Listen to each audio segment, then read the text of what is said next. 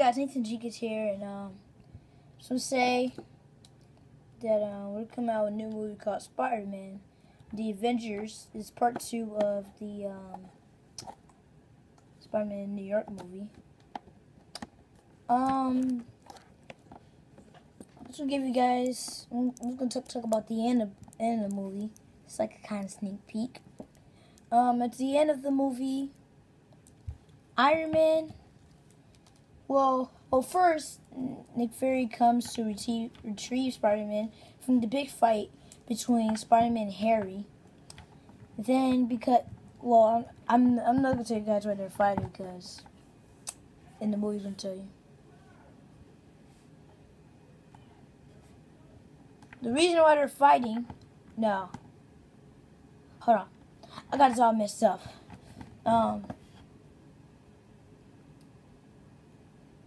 Nick Fury,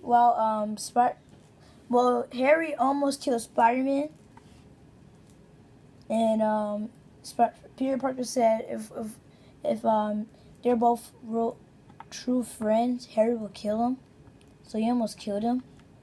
And then Nick Fury saved Spider-Man's life, like he saved Captain America's, and then Nick Fury asked Spider-Man to join S.H.I.E.L.D. It's kind of like an alternate Spider-Man show. He asked him to join S.H.I.E.L.D. Then Spider-Man joined the Avengers. Well, he didn't. Well, we don't know yet. He's a rookie of the Avengers. He just joined S.H.I.E.L.D. He didn't join the Avengers, But then after that, Iron Man made a new mask for Spider-Man, and then Spider-Man started celebrating. And this is the whole reason why we're gonna come out with a new movie called Spider-Man and the Avengers. It's part 2 of Spider-Man in New York. Just want to let you guys know. I'm gonna give you guys a heads up because I really want to give you guys clues about the movie and tell you all about it right now because I'm really excited.